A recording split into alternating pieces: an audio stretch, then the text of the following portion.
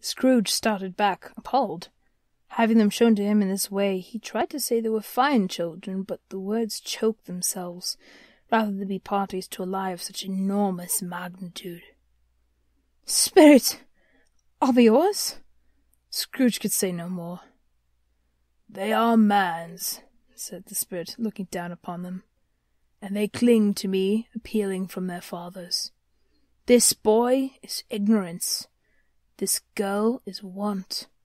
Beware them both, and all of their degree, but most of all beware this boy, for on his brow I see that written which is doom, lest the writing be erased."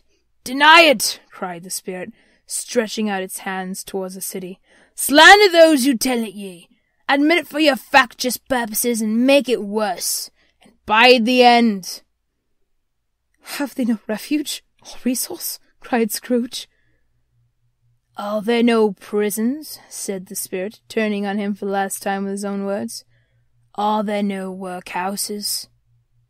The bell struck 12. Scrooge looked about him for the ghost and saw it not.